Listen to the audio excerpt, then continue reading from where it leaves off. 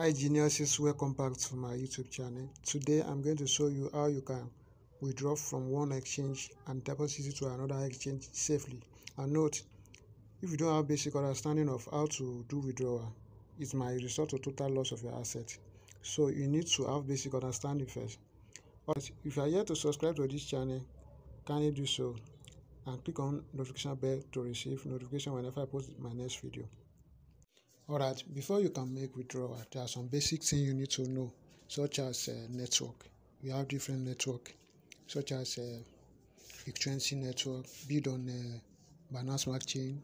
We have Polygon, we have Arbitrum, we have so many, Solana, etc. So it depends on which token you want to withdraw and deposit to another exchange. So if you want to withdraw Matic now, you have to choose Polygon to withdraw Matic from one exchange to another.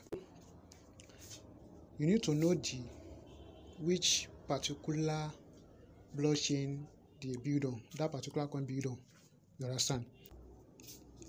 Assuming you want to withdraw USDT from one exchange and deposit to another exchange. Now you need to choose either Arbitrum, B20, Tron, ETH20. You understand? You need to choose the particular network that they are built on. If you want to deposit, if you want to withdraw BTC from one exchange and deposit to another exchange, that means you need to choose BTC network. You understand? Let's move on how to do it practically. Alright, let's say you want to withdraw from a superex exchange and deposit to your Binance exchange. So you need to go to your Binance exchange. After you log in, go to your wallet, click on it. What do you want to do? You want to deposit your USD to this exchange. You click on deposit. Which token you want to deposit? Is it BTC? Is it USDT? Is it Matic? If it is BTC, click on BTC. So you will see BTC network. Click on BTC. You see this BTC.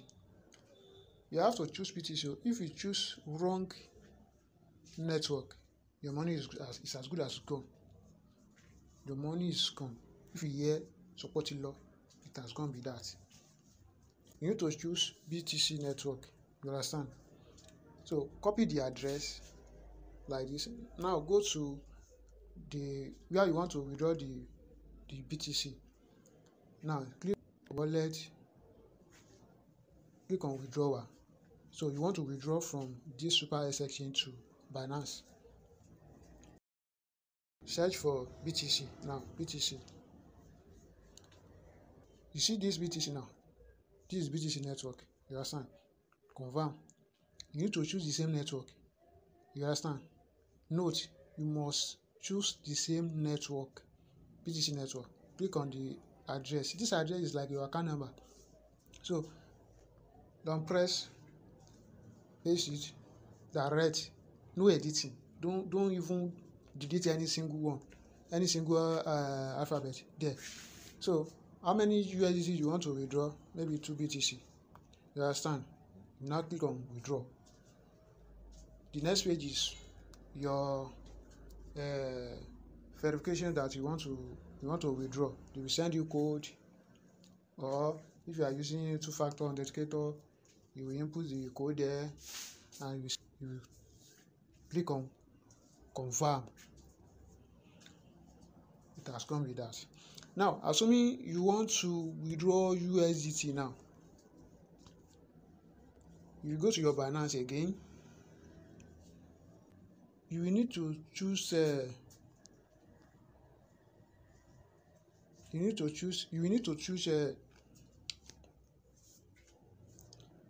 USDT.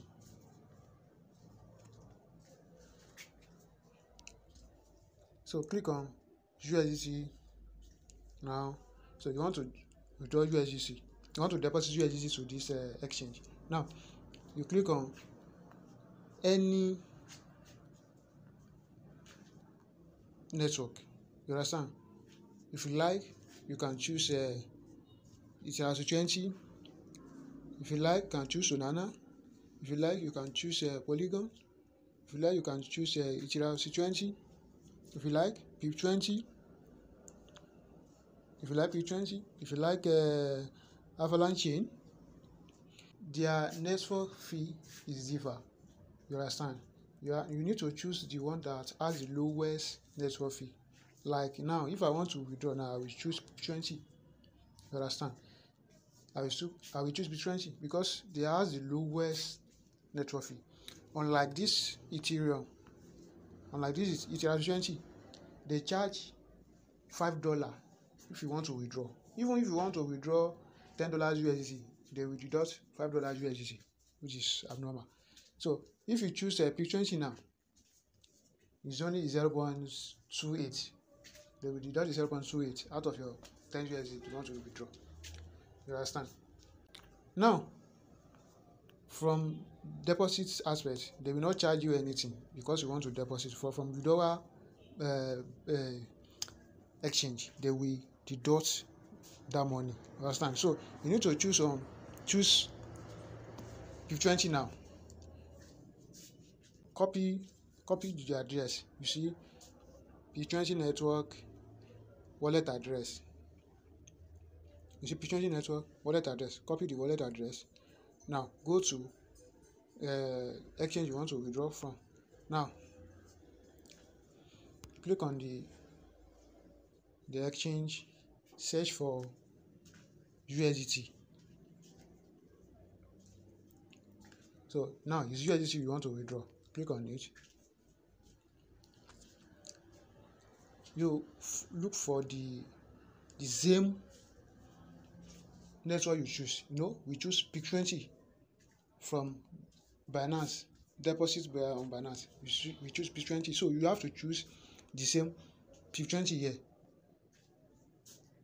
Choose PIP20, confirm. Note, if you don't choose PIP20, your money is gone, as I said earlier. So you need to choose PIP20. The network must be the same. So click on long press, paste the wallet USDT wallet address. How many USDT you want to withdraw? Let's say 10. You understand? As you can see, they will charge 0.28 out of your 10 USDT. You understand? They mean 9.1772 USDT. That's their own network fee. So assuming now you want to choose another network, maybe you want to choose Arbitrum. You see Arbitrum, they have the lowest network fee, 0.1, but Binance does not have it. What I mean is that they don't offer Arbitrum transaction. You understand?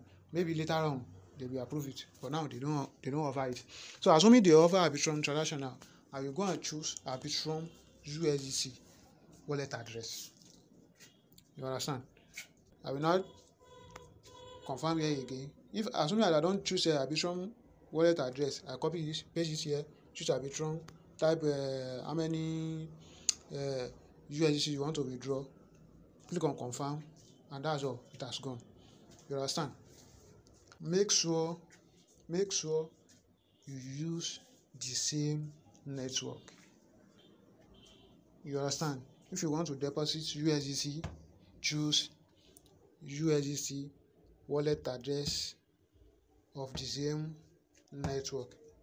Like choose wallet address of 20 on Binance, copy it to superex exchange again, paste it there, choose the same network with 20 before you proceed. You understand? They even ask you, make sure you choose the same network. So if you don't choose the same network, your money is gone. That's all. See you in the next video.